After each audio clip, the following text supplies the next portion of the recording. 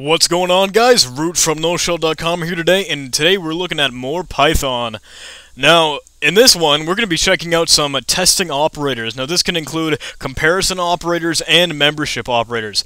And this may very well turn into a bit of a long tutorial. So strap on your seatbelts and let's get rolling. I'm going to start up idle, and you can do that exact same thing, and we can work together and make some magic happen. I'm going to drag this over here. Let's create a new one, a new script, a new file, a new program, whatever you want to call it. I'm going to get my shebang started here. USR, bin, environment, Python. Look at that.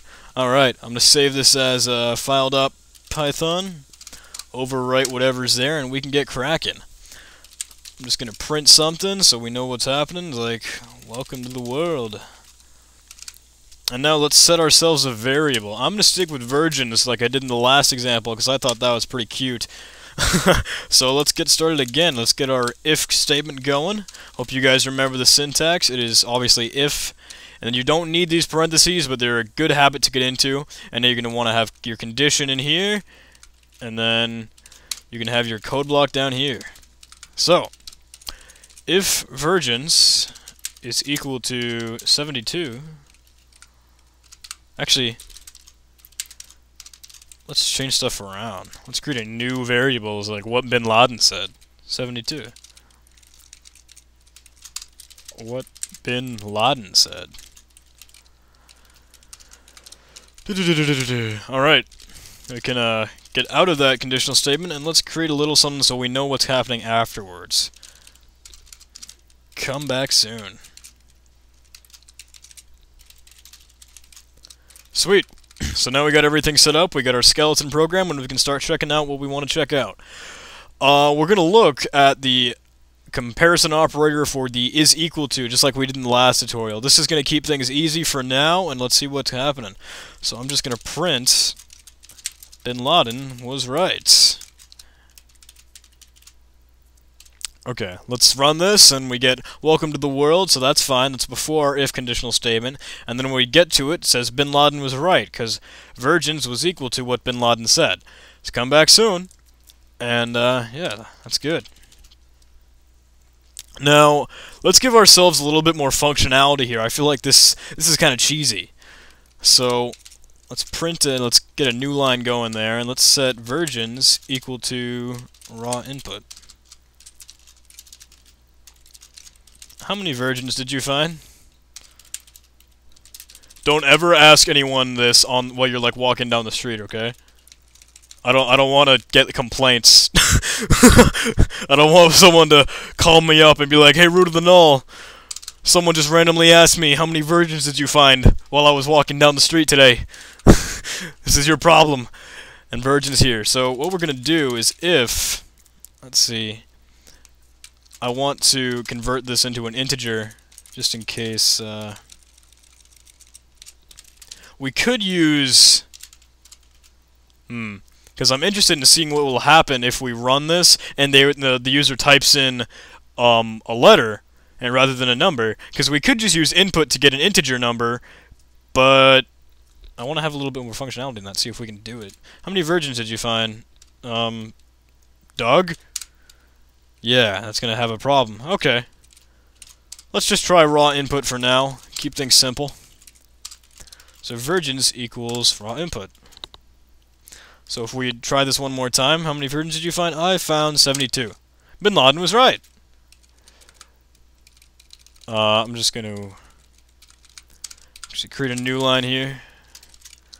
I don't want anything in that string variable, so it just creates a new line. It keeps it easy. How many virgins did you find? 72. Bin Laden was right. Come back soon. Okay. Do it again. How many virgins did you find? 10. Okay, nothing that time. So Bin Laden was wrong. Okay. What if we try, what if we change this to less than? What if we change it to Bin Laden was a little short? So now, in this case, if we enter a number of virgins that is less than 72, or less than what Bin Laden said, it's going to let us know that Bin Laden was a little short.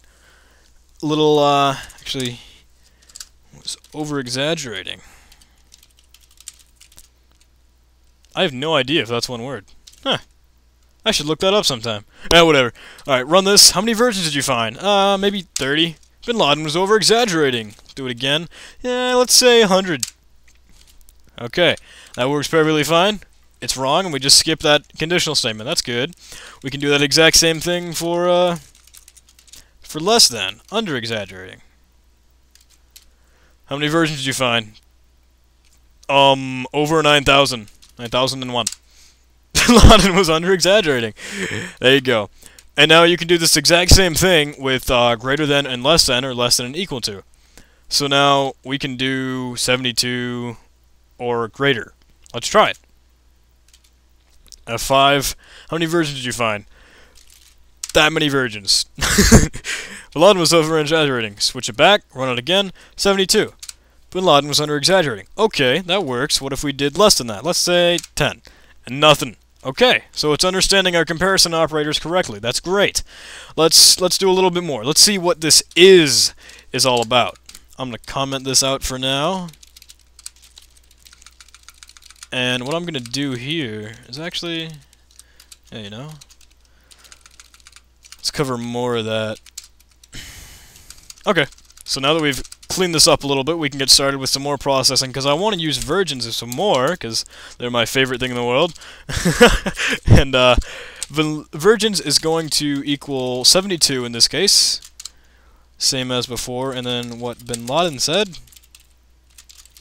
it can be 72. So now, if virgins is equal to what Bin Laden said, then we can do this exact same thing again. Print Bin Laden. Boin Laden. Oh yes, I can type. Bin Laden was right. Bin Laden. Oh my goodness. Bin Laden was right. Let's print this out here. Let's run it. And Bin Laden was right. Come back soon. Cool. So now what we're going to try is this is statement. Is. If virgins is what Bin Laden said, you would think that this will run. And you are going to be disappointed if you don't already know Python. So here we go. And that does work, as far as I know. Bin Laden was right. Virgins is equal to what Bin Laden said, because they have the same value. But that's interesting.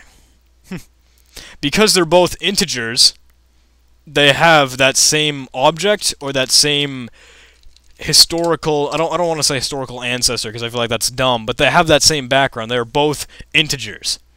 They're of the same object. And we'll get into object terminology a bit more later on, because it's more of an advanced subject, but Python treats data types like objects.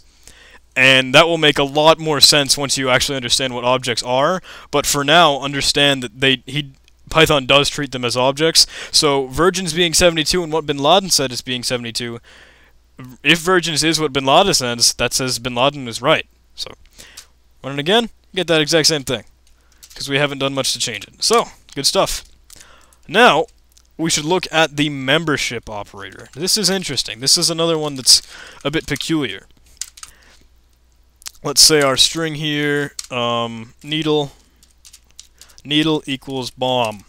I feel like that's a little twisted. Alright, haystack. Haystack can be bombshell. Do you guys understand what I'm getting at here? If the needle is in the haystack, we can display, we found the source of the ticking. I think it's I found the source of the ticking. I found the source of the ticking. And there we go. I found the source of the ticking. Now this is because bomb really is in bombshell. And that's kind of exactly what that membership operator means. If this is in something else, then it'll run it. It's because that string is inside that other string, it works perfectly fine. Let's change the value though. Let's change it to a big O. I wonder what will happen here. Absolutely nothing, because that specific string is not in the haystack. Does that make sense? Now, we're going to be using in a lot more in some greater data types and things that we'll be talking about later on, but for now, you should know that it exists and that you can test for it in strings and that sort of thing. It's going to actually test if something is in something else. Like, Python is supposed to be designed for that readability, and that's exactly what you get with the syntax and the keywords and, like, the naming. But yeah, I feel like that's all. I think I've covered everything that I planned on covering. I hope you guys can be able to know and understand these comparison operators, understand the membership operator, whether something is inside something else, and that sort of thing. So, thank you for watching, guys. Thank you for listening. I hope you could give me maybe a like, maybe a comment, maybe subscribe. I don't know. That's your thing. But thanks again, guys, and I'll see you in the next video.